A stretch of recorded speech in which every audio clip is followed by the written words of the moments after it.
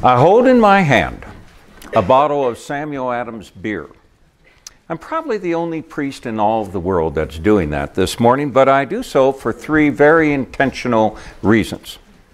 And the first is that this is the second Sunday of Lent, and if you have given up beer or soda or chocolate or green beans for that matter, you are now called to break the fast and to have that beer or that soda or that Hershey bar or that green bean casserole if you would like.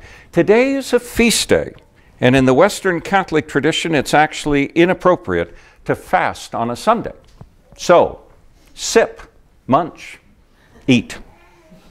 The second reason I hold up this particular beer is because that's brewed out of a particular brewery in Boston. It seems very fitting for us to celebrate the fact that this is the 267th anniversary this very month of Samuel Adams taking over the family business of preparing malt for brewing beer. Seems like someone needed to remember that today, and so it fell upon us to do it. Of course, he also, besides being someone who contributed to the brewing of beer, was a fairly major person in the formation of our country. And the third reason that I hold this beer, and now pass it to a minor, but we can do that in a church, is that through this terribly torturous rhetorical approach over this last minute that I've had with you, I am given the perfect excuse to mention, incidentally of course, that I happen to be the great-great-great-grandson of Samuel Adams on my mother's side. So today I can look at you and I can claim that all things being equal, I, by God, am somebody. Of course, I can contend that I am somebody, notwithstanding the fact that I am Samuel Adams' great-great-great-grandson. I'm somebody, and you are somebody as well, because God has claimed all of us as God's children, based purely on God's grace and God's faithfulness, and not notoriety gained by being somebody's kin. In our reading this morning from the letter to the Romans, St. Paul talks about the promise that God made to Abraham. Somehow in a way that the world could not comprehend, God would make 90-plus-year-old Abraham the father of many nations. Now, if you are that age, there's little chance that you're going to be the father of one, much less a nation. And so the plan, as the world would understand it, was simply dead in the water.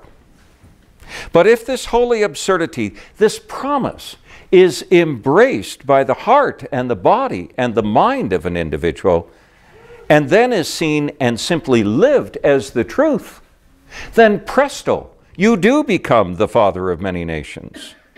Gifts are given out by the grace of God, and one can either live into that gift or not. And Abraham chose to live into the gift that he was given. To put this another way, we all agree that water is out there for our taking. We just need to drink it in order to have life. Similarly, for Abraham to have holy life as it was being offered him, he just had to say, as did Mary, for that matter, okay, I choose to enter into the reality of God's world, absurd as it might be, and embrace life that admittedly we can only imperfectly understand and appreciate. And so the gift of his being the father of nations was given to Abraham simply out of the pure grace of God. God had faith that Abraham would take this on, and Abraham was then faithful to the dream of God's, and as such, the hoops of the world's wisdom and understanding were tossed to the side.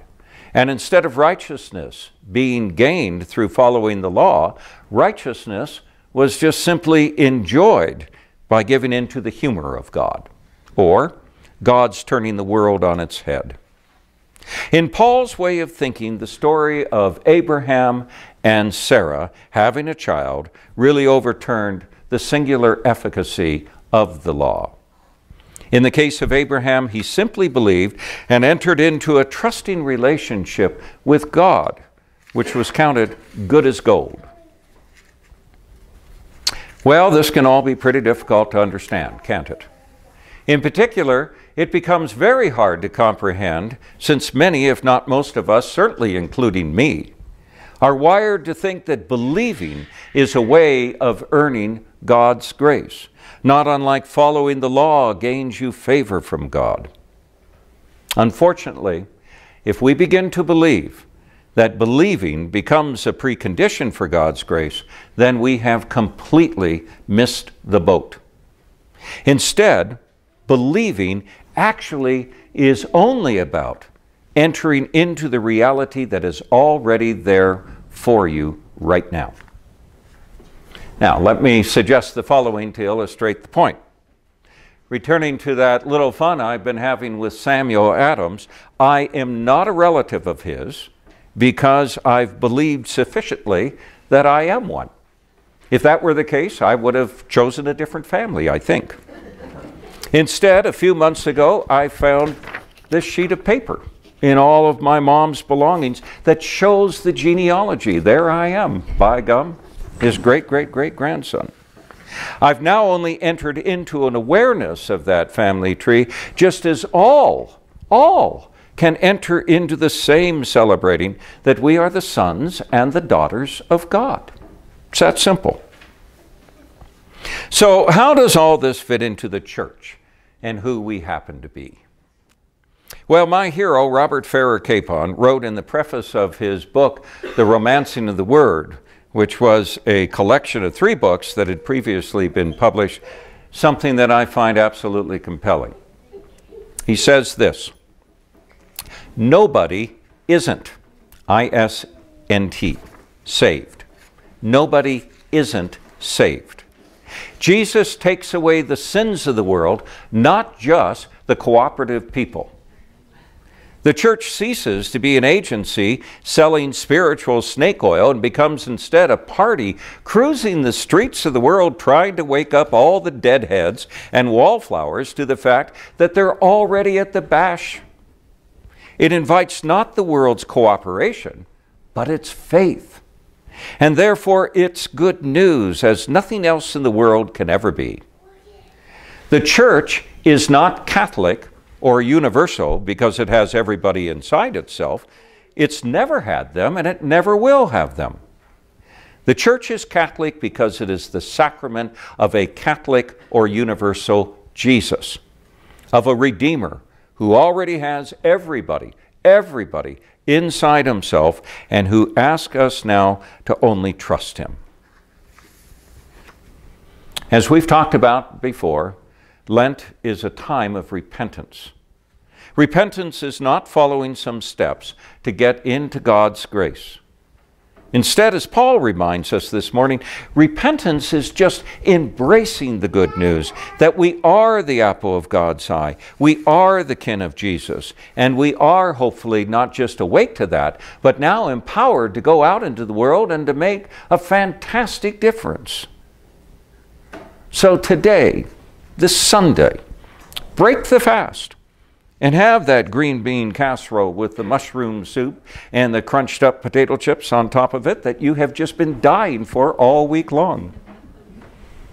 Toast Samuel Adams on the anniversary of his lesser-known career. And most importantly, rejoice that you belong not just to a family tree, but celebrate even more so that you are attached to the vine of Christ. Amen.